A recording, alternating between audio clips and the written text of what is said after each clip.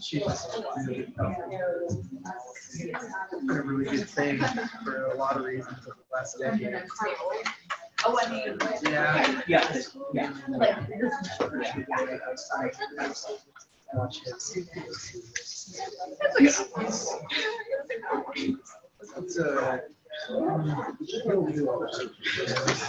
pretty strong.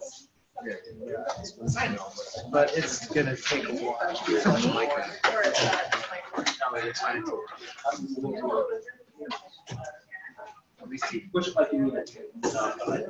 Yeah, that's very true. That was definitely.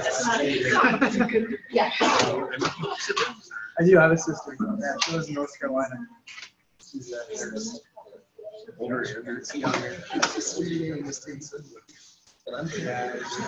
yeah, she's coming out. Hopefully not. Yeah, not that type. Yeah, lucky for her.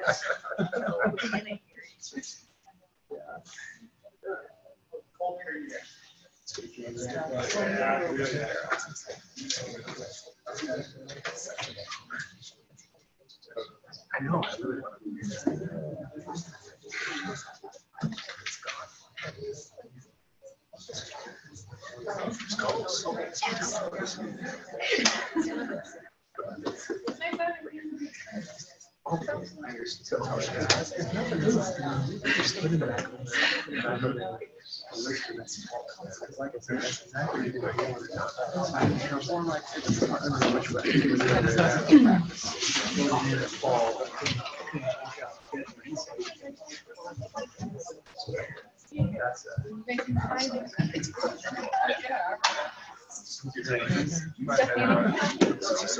Yeah. Which is in good.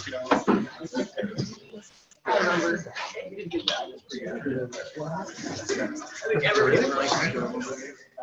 Okay, I guess we'll get started. Thanks everyone for coming. It is my pleasure to be introducing today's seminar speaker, who is Dr. William Kendall from the Colorado State University. He's an assistant professor in the Department of Fish, Wildlife, and Conservation Biology, and also an assistant unit leader of the Colorado Cooperative Fish and Wildlife Research Unit. He did his bachelor's degree at the University of Cincinnati, and then he earned 2 master's degrees, including 1 in statistics, and then a PhD all at the North Carolina State University. Is that right? Yeah. He spent about 5 years with the U.S. Fish and Wildlife Service's Division of Migratory Birds, and then 14 years with the Tuxet Wildlife Research Center in Maryland, before coming to Colorado State University. And a lot of you probably know he's been a leader in the development of mark-recapture models and all their various extensions and elaborations. I tried to count up the number of publications on his CV, and I got cross-eyed and lost count because I'm not as quantitative as him, but it looks like he's closing in on 90 or more peer-reviewed research publications and dozens of technical publications. So he's been really productive and has been able to apply his ecological know-how and his quantitative skills to a wide variety of questions in a wide variety of systems. So please join me in thanking and welcoming Dr. William Kendall. Thanks, Carl. Very nice introduction. Thanks to the university, to the department for inviting me in. I think it's great that you have this series of seminars that are funded to bring people in, and especially that the students are involved in choosing that. It's something that we're just starting to get at CSU. We generally don't have the money to bring in speakers, but I think it's great. And thanks for the invitation to give a talk. I decided to, so a lot of the time I spend is on, as very well said, elaboration of methods and things like mark-recapture and occupancy. It would be pretty boring to just talk about those methods. So I wanted to weave it around some work I do, have been doing off and on, not with much money, over the last 15 years, 18, 19 years, I guess, on sea turtles. So the talk will be about sea turtles a bit, but I'm not an extreme sea turtle expert. It'll be a bit about mark-recapture, approaches to modeling and inference, and some combinations of those things. So I will give acknowledgments at the end, but this is the things I'm going to be presenting, of course, are from a strong collaboration, not only with colleagues such as Gary White to help implement these models in user-friendly software, but with various sea turtle biologists who generate these questions and are tightly involved in all of this. So I'll start with a general background on sea turtles, just to give a little bit of a background, the big picture, and then quickly dial down to two study populations I'm involved with. I have gotten myself involved with a number of different sea turtle studies in terms of design of this data collection and how it can be done. Then I'll talk about this approach to modeling not only vital rates like survival and breeding probability from these nesting populations, but also parameters associated with phenology of nesting to see if that shifts over time in the face of imperfect detection using this multi-state open robust design mark-recapture framework. Then I'll talk about analysis for the two study populations and the results and some conclusions. Okay, there's seven species of sea turtles. The largest being the leatherback, the smallest being the hawksbill, and those will be the two that I'm talking about today. The other species, they're all listed under the Endangered Species Act, except the flatback, which is an Australian turtle and not under the purview, I guess, of the ESA. So we'll be talking about the largest of the sea turtles and the smallest of the sea turtles, located fairly close to one another. Threats to sea turtles in general. Again, the interest, the studies that I'm involved with, interest is in population monitoring for one thing, to see what the status is of sea turtles, as well as some of their life history questions. The general threats include take, both incidental, bycatch type take, either in shrimp trawlers off the US, or artisanal fisheries off of Trinidad, these kinds of things. And there still is intentional harvest of these species, whether legally or illegally, on the beaches or other places. Also in the beach conditions, there are predators that either will take hatchlings or dig up nests, as well as things like lighting that distract hatchlings, turn them in the wrong direction. Pollution, especially things like plastic bags, are a threat to things like a leatherback, which eats jellyfish. It confuses the bag with poor jellyfish. And things like climate change, which could, sea level rise could inundate beaches. It also can raise temperatures, which pushes the sex ratio to skew more and more toward females, the temperature-dependent sex determination. So those are general threats that they face. And the challenge is, anybody's worked with long-lived populations, long-lived species, the challenge is in trying to monitor and thereby model these populations. The sea turtle is extremely complex life history and very hard to track for most of its life stages. A lot of these life stages are protracted. The ones that are most accessible are the breeders. This is from Cross, Crowder, and Caswell, the classic citation for matrix modeling back in 1987. And they identified 7 life stages they were interested in, but with very little data.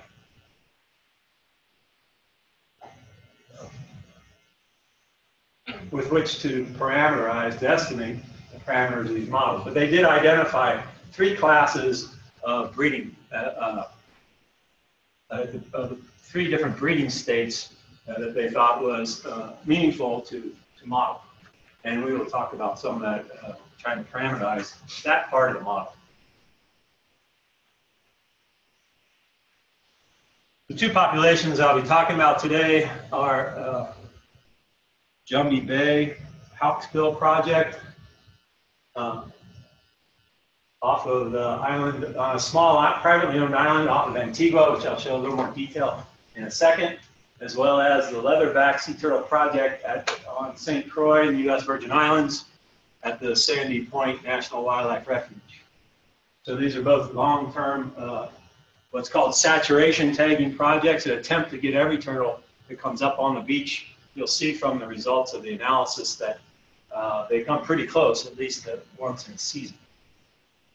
And this is the picture of the larger Caribbean, with Puerto Rico being here, and these are in the leeward islands of the Caribbean here. The bigger picture of the Caribbean, this just illustrates part of the difficulty of not only catching them when they're not on the nesting beach, but also trying to associate the nesting beach with other parts of the annual cycle in order to perhaps model the population dynamics as a function of an environmental covariance. And this is a process of identifying these foraging areas has been going on for a while using stable isotopes and genetics. For the two populations I'm going to talk about today, that hasn't been done reliably enough to actually try to get environmental covariance as predictors of the parameters I'll be talking about. But the leatherbacks there at St. Croix will move up into the North Atlantic. And the next slide will show a bigger picture of that. Feeding off of Canada. The little data they have so far on this population of hawksbills is that they forage in the Western Caribbean, over more toward Central America. So they're still trying to nail down some of that. This is a larger picture of leatherback migration. They feed a lot right up here off of Canada. Again, their main prey is the jellyfish.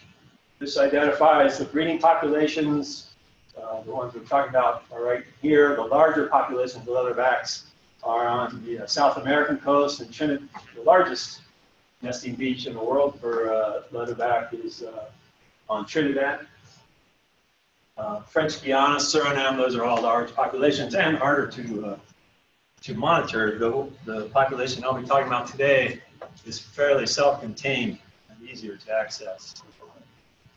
This is the St. Croix in the U.S. Virgin Islands with Sandy Point National Wildlife Refuge over here. I'll briefly mention this other, in comparison later, there's a hawksbill project going on here at Buck Island Reef National Monument, another intensive tagging program by the National Park Service. So there are these various populations within the Caribbean and also around the world that do have fairly intensive tagging programs going on. Not much in the way of analyzing those data, at least for demography to be. And so the leatherback study is over here at Sandy Point. And I included this picture to show you the beach here. There's like 3 kilometers of beach that they patrol. It's fairly wide. A leatherback so heavy, it doesn't go very high above the tide line before it lays its eggs. And therefore, it tends to distribute its eggs from nest to nest over a wider range of areas. But it doesn't go too far up above that tide line, high tide line. This is Long Island off of the coast of Antigua. These are all super rich people in these houses here. The project is funded by the Homeowners Association. You'd think they'd be rolling in the bucks, but it's not a very big budget. The main study area is Pasture Bay along in here, but they will, as much as possible, patrol these other areas. Some parts the homeowners don't want them in. Just depends on the homeowner. This is Pasture Bay here. I haven't been there myself, unfortunately. But a hawksbill will actually go up into the vegetation to nest. I don't know enough about it, whether that is a strategy of cover or whether it's just getting far enough above the high tide line to minimize the risk of inundation. So the Jumbie Bay project started in 1987, so this will be a 25-year data set that I'll be presenting. The primary study beaches is Pasture Bay, but they also survey others as well. The survey season is June to November. The protocols are hourly patrols. They tag every turtle they can find. For the sea turtle, you have to kind of wait until it goes almost into a kind of a trance before you can even approach, at least the hawksbill, before you can approach them. Otherwise, you'll scare them back into the water. They tend to lay about 140 eggs. For this particular species, the tagging method is flipper tags, but also drilling some of the scutes of a shell in a unique pattern. And that's what, in my mind, as an analyst, makes it a reliable tagging method. Flipper tags come out pretty easily. But the unique drilling pattern is pretty reliable. And they'll do measurements like carapace length and things like that.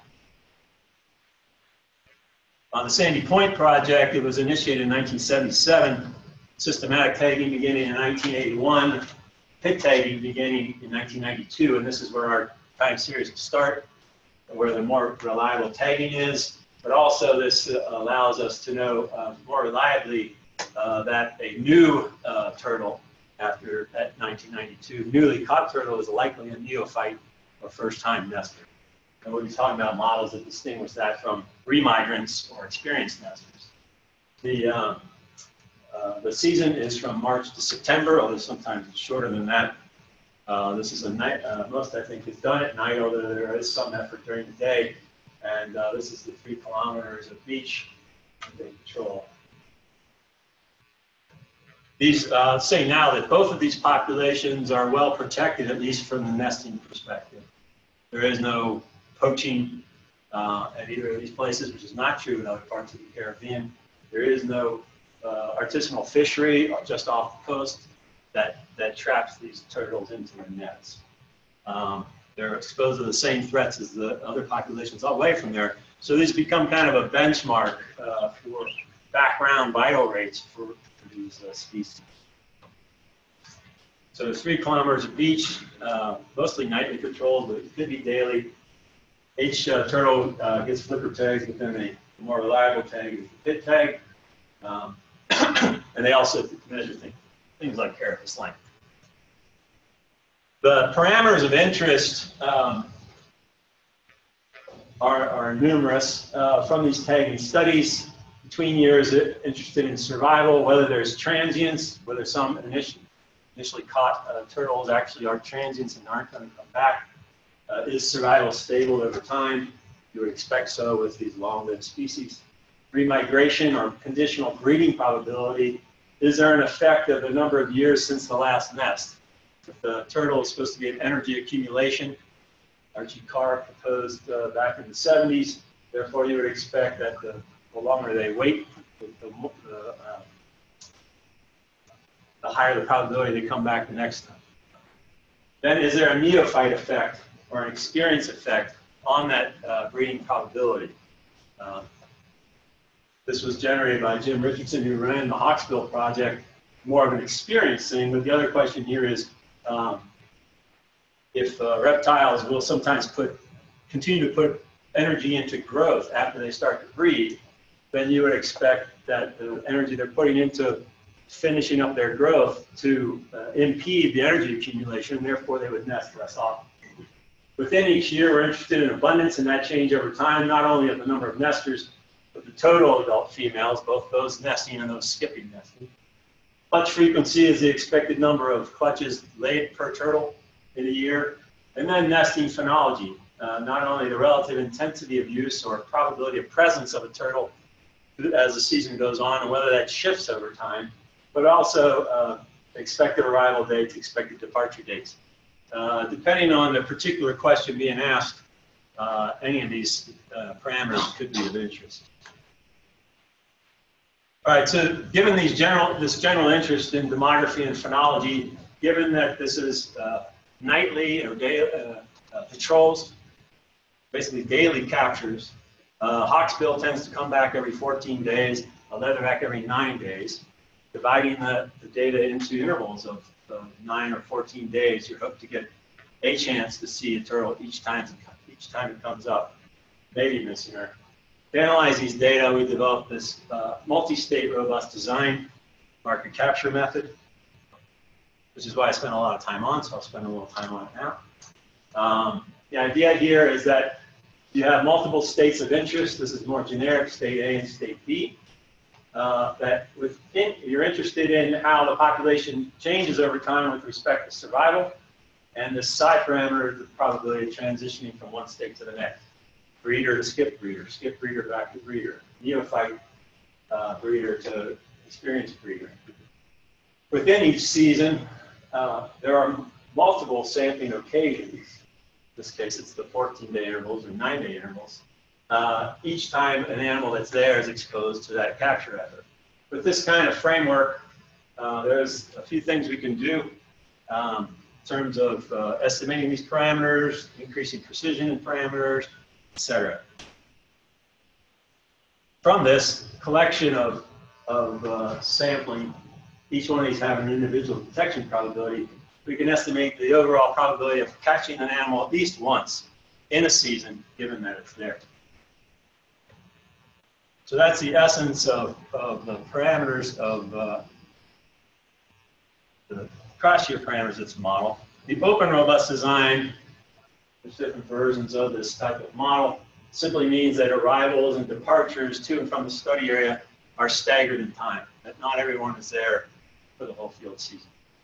Okay, and this is certainly true for the sea turtle. It's true for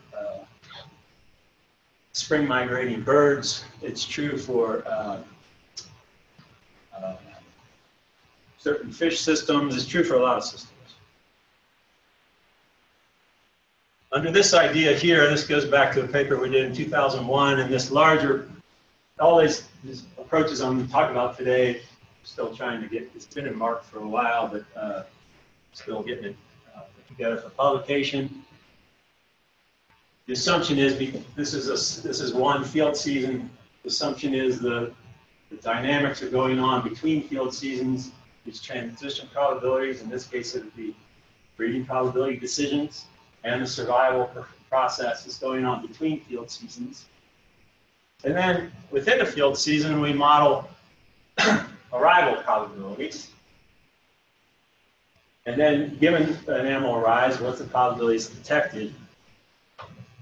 And then it could just stay once, and for a sea turtle, it could lay just one clutch of eggs and be gone. So a certain departure probability. And we have that throughout. Okay, so now we have a set of within season parameters that'll help us estimate the overall detection probability, but also estimate some these parameters associated with phenology and clutch size. Or sorry, clutch frequency. This model is implemented in mark. In that case, the entry probability is called P-entry. And this, these entry probabilities add to 1. So in mark, instead of a departure probability, it's actually a persistence probability phi, probability of staying around for another sampling period. The probability of sea turtle stays around to lay another clutch of eggs. And this parameter can be modeled as a function of time within the season, or a function of a number of sampling periods since arrival, which for a sea turtle means the number of nests laid so far, which makes sense that the number of nests, the probability of laying another clutch of eggs is going to be a function of how many clutches we've already been laid. Probably.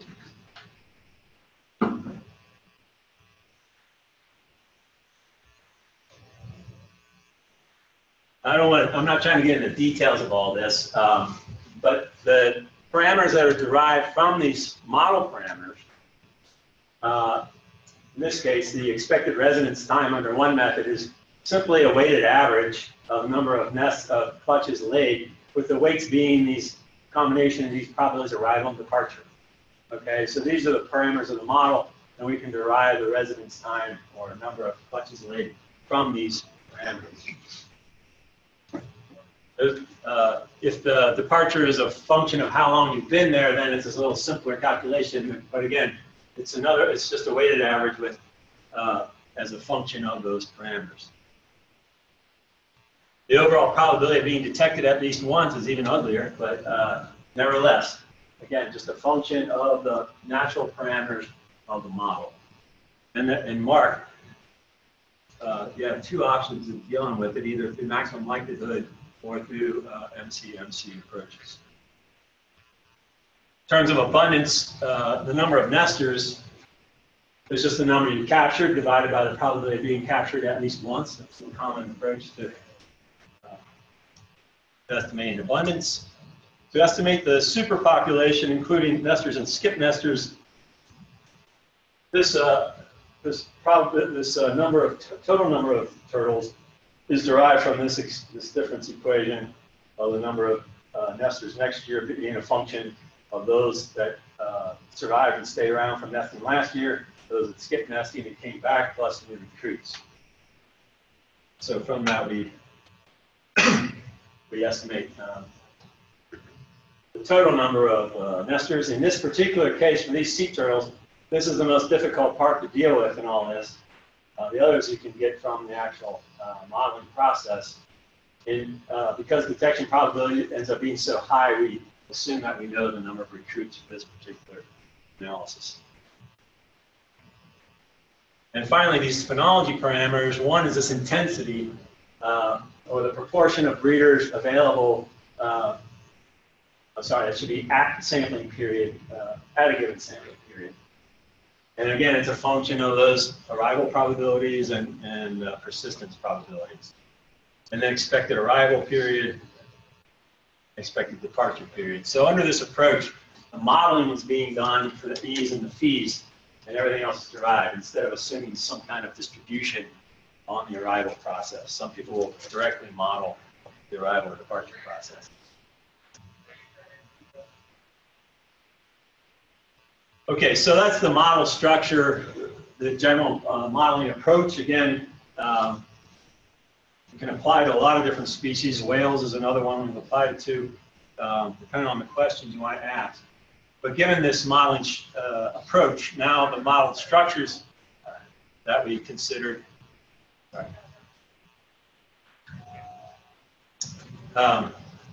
We consider a couple, for the remigration hypotheses. We had these specific questions. Again, under this energy accumulation hypothesis, remigration probability or breeding probability should be increasing with each year you skip.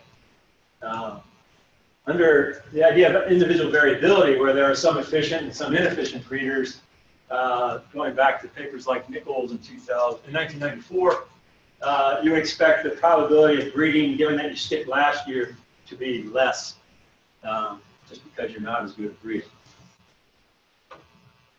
This is the model we set up. If anyone's run market capture models with multi-state to do 10 states, seems daunting, and how much data do you really need for that? But it turns out to be not that many parameters after all. So there's two observable states here: the nesters, the neophyte nesters, and remigrant experienced nesters. Everything else is a skip nesting state and is unobservable. You can't catch them if you're on the beach, and they're not. What they do, these are transitory states going from skip. If you're a neophyte, you skip 1, skip 2, skip 3, and then finally skip 4 or more, and therefore it can recycle. Once they breed, they go back. Now they're a remigrant or experienced nester, and they go to this skip 1, skip 2, skip 3. Okay?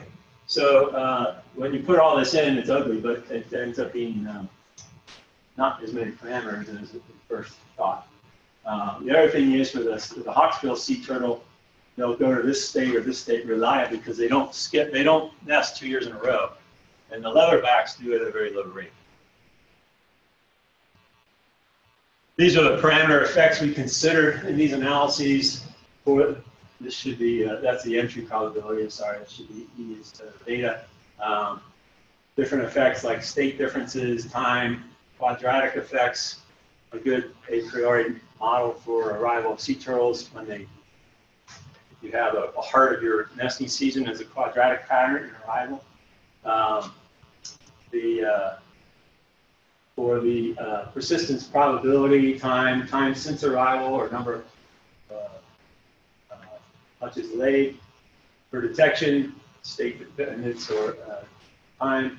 For survival, we considered time, this transient effect, and the people who run that project felt that in 2002, because of the density of the population really growing, that maybe some of them were not hanging around or going other places to breed. So we had specific hypotheses about whether there was transience before or after the year 2000. And then on the breeding probability, there was time since number of years since nesting being limited to just one, or the full model with 4, et cetera, and then whether or not there's a distinction between neophyte and remigrant nesters. In terms of results for hawksbills, these tables are always hard to read. This is the, with robust design, there's so many potential models because you have cross year, within year. It's a huge number of potential models. My approach is to model the within season data first, see if there's some common model structure that makes sense, and then use that model structure in the cross year analysis. Okay, and so again, there's betas there instead of the E's, but those are entry probabilities. So you can see here that the top model had a quadratic effect on arrival time, quadratic effect of number of nests laid to date on persistence, and that detection within the season was constant. I had I apologize, I grabbed the wrong file, the wrong, these are relative weights instead of the actual weights. But the a common model that came out throughout is this quadratic effect of entry probability, this quadratic time since arrival on feed, and constant detection. At the level of sampling their sampling effort going on, this is not surprising at all, and this is what I would have expected a priori. What I also did here was say, so there's the effective capture probability for the season. You see how high that is. So their claim of saturation tagging is pretty realized. You know, the lowest one there is 94%. You could model all this with a detection probability of 1 and do about the same. What I did was I compared it within each year, because each year had a bunch of models run.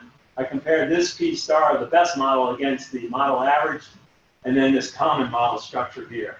And you see it's very comparable throughout. So I'm comfortable taking this model structure and using it in the cross-year analysis. This is the cross-year analysis. Yeah, now my weights are correct. The weight is spread out over a few models. So when you look at it, there does seem to be in that model structure going out 3 skip years as meaningful in terms of changes in subsequent breeding probability was meaningful. The neophyte versus remigrant was not as strong. Okay, it's in some of the top models, but not all of them. And then this transient effect before and after 2000 is also strong in this analysis. So here's the trajectory and population size. This is the overall number of nesters. It's done 2 different ways, through the maximum likelihood approach and then this MCMC approach. And the reason we use the MCMC approach is that the superpopulation size is not a model that's hardwired into mark, and so we had to derive it after the fact. And in order to get the confidence intervals on that derived parameter, we used MCMC and post-process the data, the posterior distributions of the estimates to get these error bars. And because there's a little bit of an inconsistency between the maximum likelihood and the MCMC, we put both trajectories in. But anyway, you can see that the population has been rising consistently. You can also see that this is not a huge population. Okay, so one reason that some of these models work is the very high detection probability. If these were small detection probabilities, there'd be very little data here to deal with. But it is a growing population.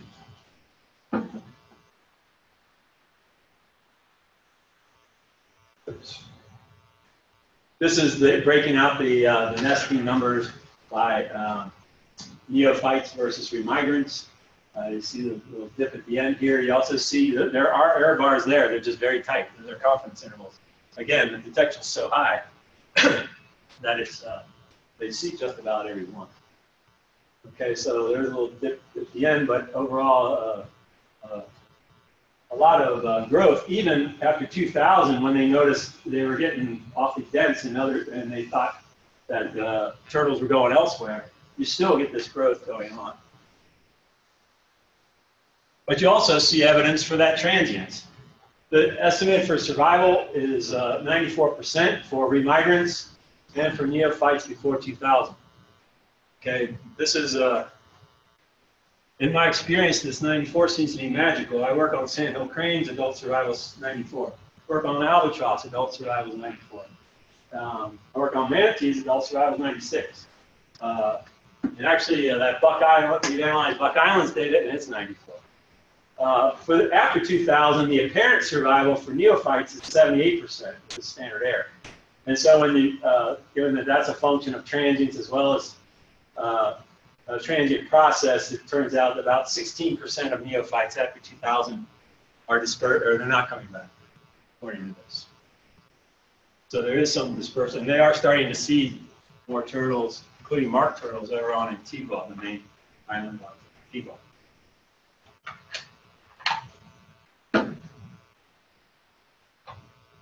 This is a bit ugly, but this is the remigration or breeding probability. You notice we analyzed the first 10 years of data in our 2001 paper, and there was a decline, which you can see as either recovered or partially recovered. It could very well just be part of a long-term cycle. So even 25 years of data for a sea turtle is not a lot of data. But the highest probability of let me see. The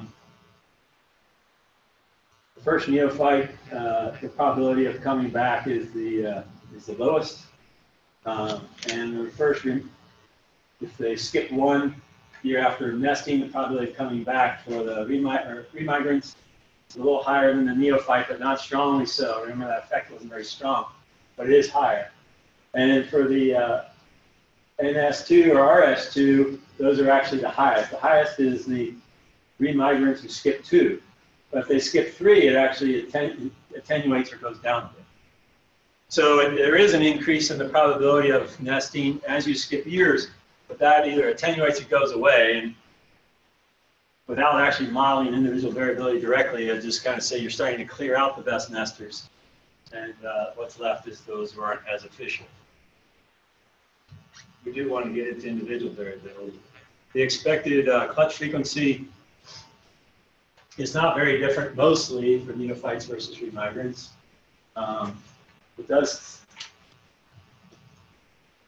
look like it's maybe a slight going down just a little bit over time, but it's around 4 to 5 per individual per year. You'll see with the leatherbacks that they reproduce at a higher rate. Larger number of nests per year. We also see the neophyte air bars are quite a bit larger. There are fewer of them. This is intensity. What's the probability that a given individual is there at any point in the season? And you can see these are more for visual purposes. You can see kind of a cohort effect here. That it's a little later in the season here, a little earlier, more spread out here. Same pattern here and here. This looks similar. And then it starts to change as you go along. But really, this parameter is supplied sort of for visualizing. If you see extreme shifts, you might be able to see it. This is later in the year, later in the time series. Things change a little bit over time. It's hard to see with this particular statistic here. We look though at expected arrival times or dates and expected departure dates. So the mean arrival date starts as like in August here. Again, didn't try to put a trend on this, but you can see it maybe a slight decline over time. Same thing with the departure date. Maybe a slight decline, maybe a shift earlier in the season. Not trying to make a big deal of it, just providing an approach to examining, looking for shifts in phenology over time.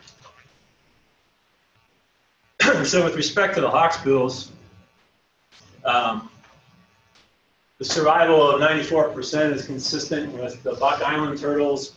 The other hawksbill populations really haven't been analyzed in an effective way. terms of breeding probability, after skipping 3 years, the increase in probability of subsequent breeding attenuates a bit. The neophyte effect is weak. And the decline that was seen in the first 10 to 12 years is either partially or fully. And I put recoveries in quotes because, again, if it's just part of a cycle, it's not a matter of really recovery, it's just a cycle. In terms of the phenology, perhaps a subtle shift in breeding to earlier dates. So this analysis will be hopefully submitted as a kind of a combination methods paper and analysis paper to ecology soon. In terms of leatherbacks,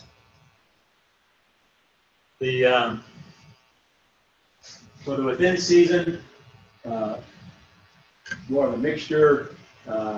These parameters, within season analysis aren't really being used for this part of it.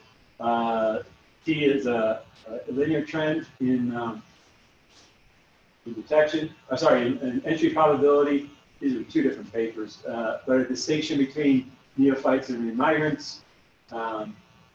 Detection is a function of effort. So they do collect effort data in this particular study, and it was the major predictor. So the most common chosen model structure in this collection of years, this is 1992 to 22 years, quadratic trend and a neophyte remigrant distinction in entry probability, a linear trend over time, not time since arrival, and a neophyte remigrant distinction in persistence and capture probability as a function of effort. And again, the P-star, the effective detection probability is not always as high as it was with the hawksbills, but still very high. This is the function of, on an individual 9-day basis, detection probability was more in the 70s, up to 80 perhaps, whereas it was in the low 90s on a per 14-day basis for the hawksbill. Now, taking the full robust design structure, the dominant models had transients in survival. Throughout, you see the distinction between neophytes and remigrants, but the time since last nesting effect was not as strong here. Really, predominantly, most of the weight went to just they just about always skip 1 year. Then there's a probability of them coming back coming back after that is the same no matter how many years under that model. So it's kind of the opposite. The neophyte effect was weak with the hawksbills, strong here, but the time since nesting was stronger with the hawksbills. This is the nestor abundance, neophytes and remigrants. This is a little larger population, but still not real huge, and it's a good thing they have such high detection probability. Down in Trinidad, it would be like a population of over 1,000, but much lower detection because of the number of turtles there.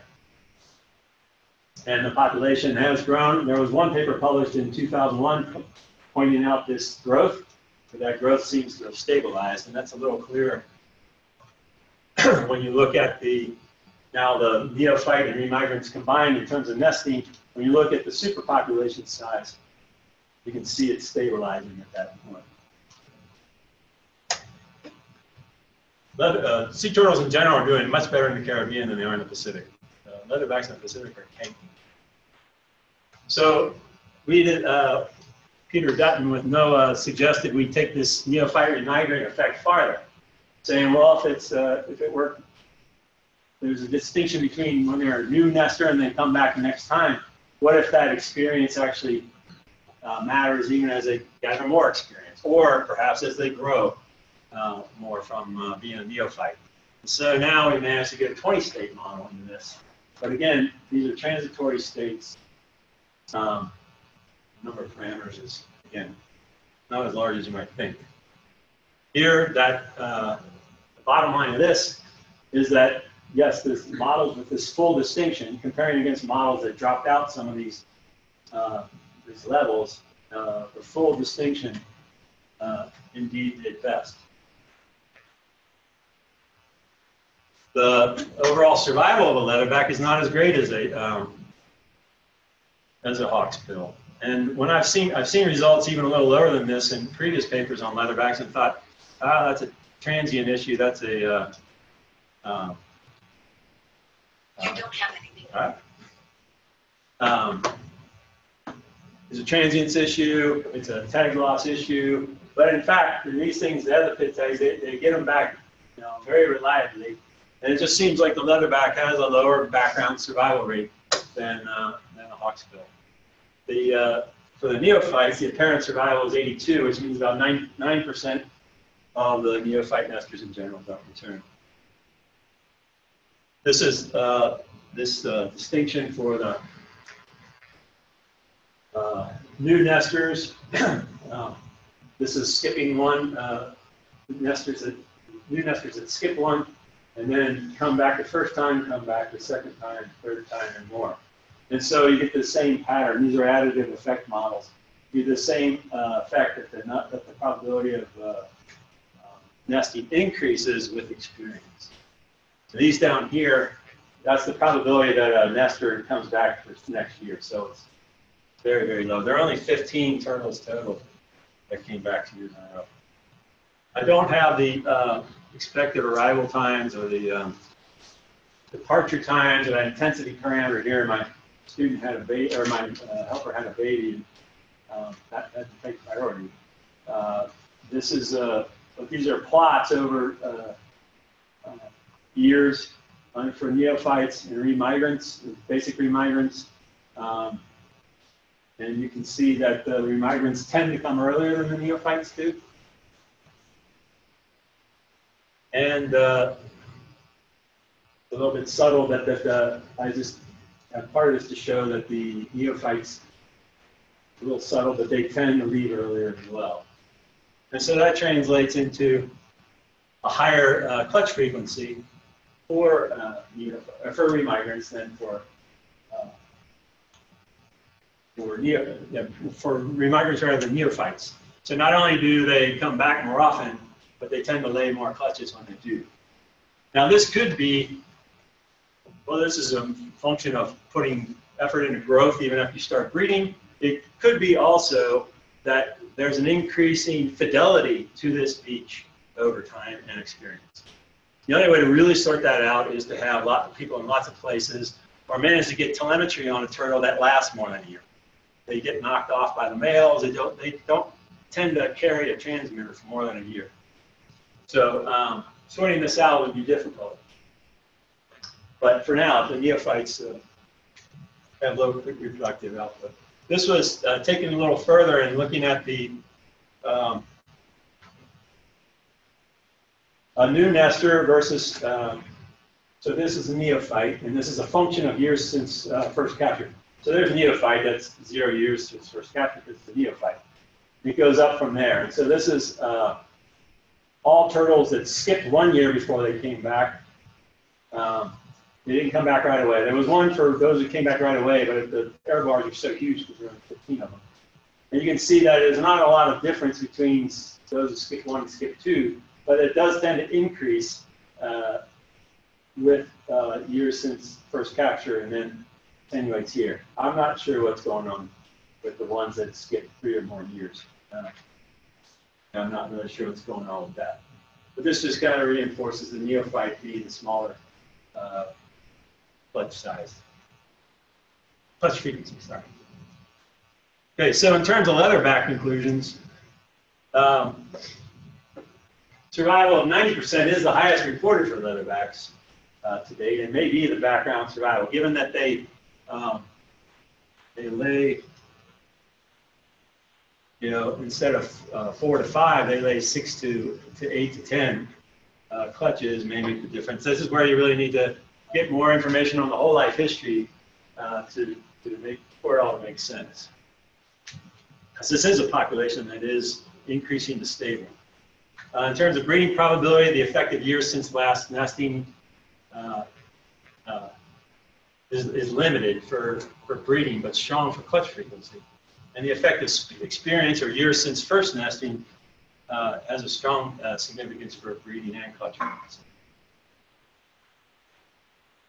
So that's a combination of an approach to dealing with these type of data and these types of questions. A little bit about sea turtles. I want to acknowledge a lot of people. Kristen Pearson is the person doing the heavy lifting on cranking these things out. Gary Wade implemented this stuff and Mark for me on the Jumbie Bay project. This started by Jim Richardson, University of Georgia, and currently run by Seth Stapleton. Lots of funder and lots of technicians. Sandy Point, Leatherback, Bobby Lombard with Fish and Wildlife Service, Peter and Kelly with NOAA. Jen Valdrillis is a contractor and Earthwatch volunteers. And I had Buck Island Sea Turtle Research Program, just to acknowledge that comparison with their survival. So, questions?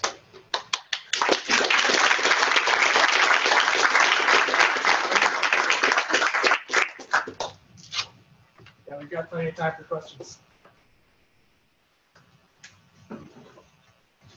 Yeah. So considering that most of these turtle species are on the endangered species list, it seems like understanding their true survival would be a really important factor.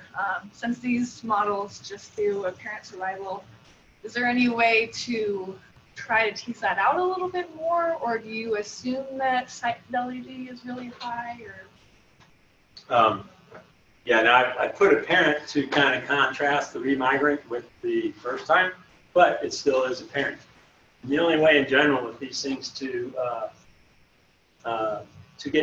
claim true survival is to claim that you have universal sampling.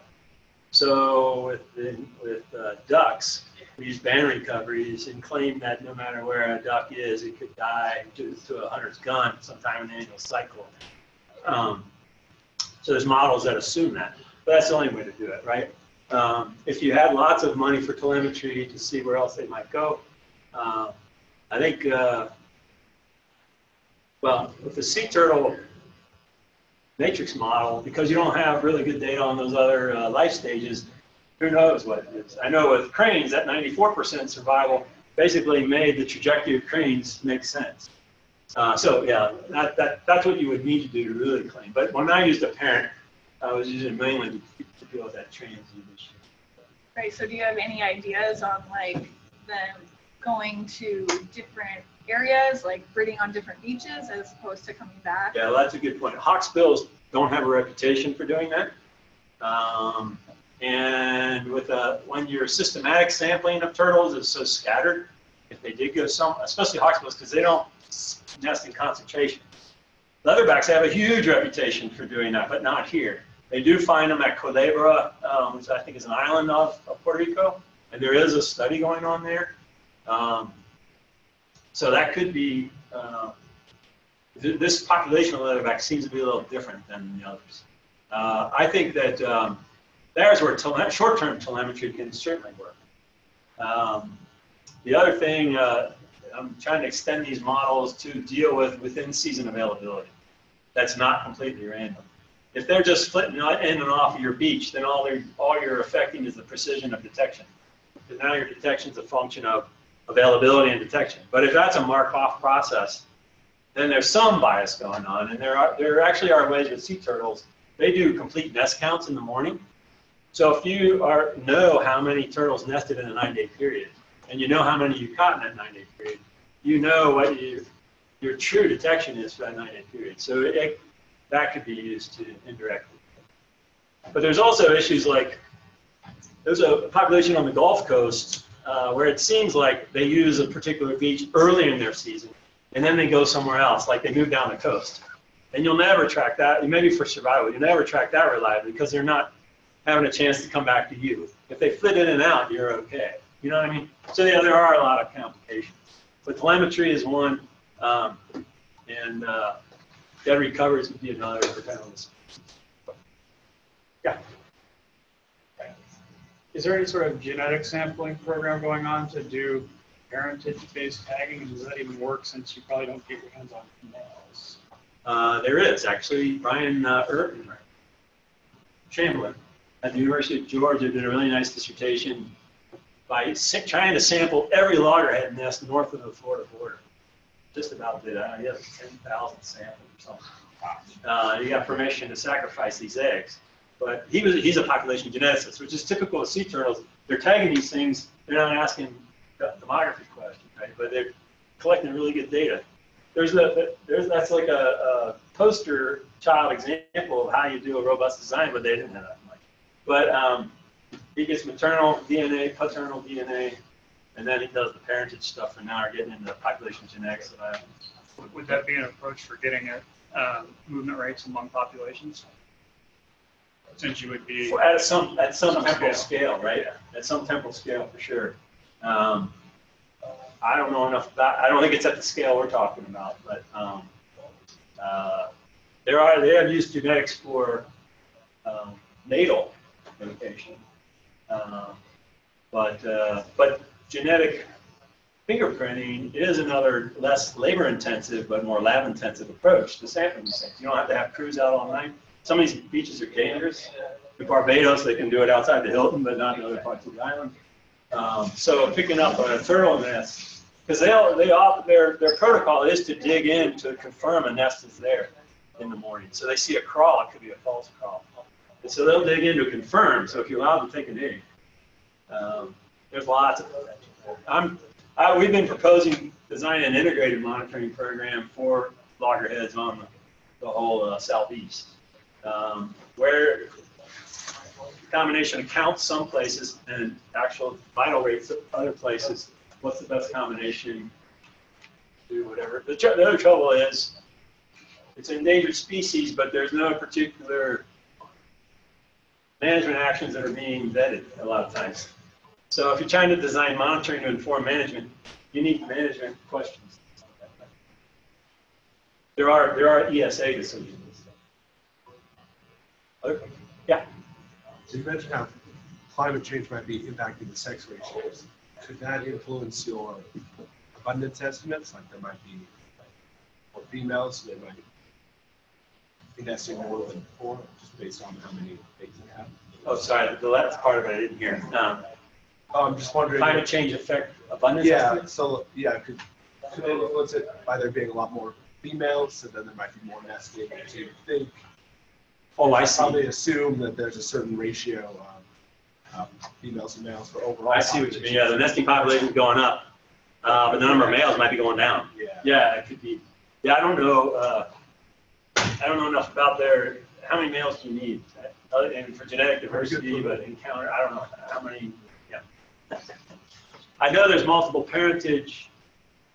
There might be multiple parentage within clutches, but I'm not positive of that. I know there's multiple parentage across clutches. This is where I love to think about this stuff, but like, I gotta go do this. So that's why I can't claim to be the sea turtle expert, and I certainly am not a herpetologist. But I think some of this growth stuff is really interesting. Whether if they're really, I'd say this: it could be just increased experience, but a hawksbill is hard to measure over time because their scutes wear down. So they can take these lengths, but you might be missing some growth. Now, I have a trajectory of the measured growth of these leatherbacks, and there is a slight increase over time. What that means and how that translates into what energy they would be putting into that versus coming back. One thing that's nice about these models versus the usual way people do stuff, what's the observed remigration interval? Those are nice statistics for indices, but they don't get into feeding right into a population model.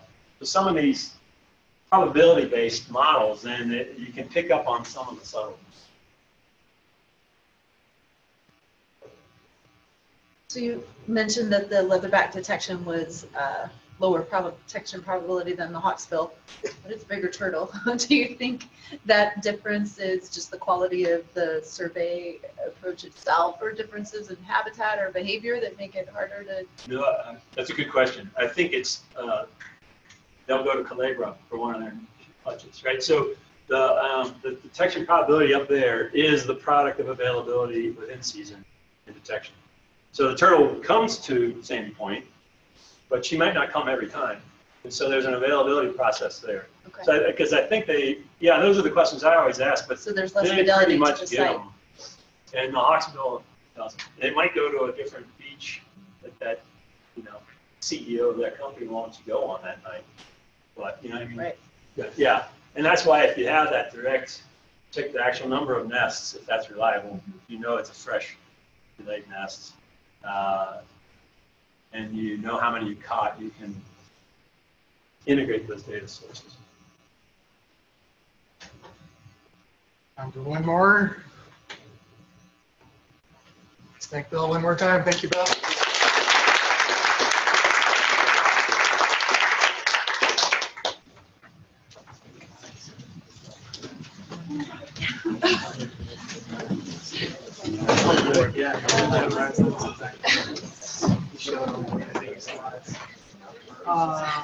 It's loaded back. Yeah. So. Yeah. Not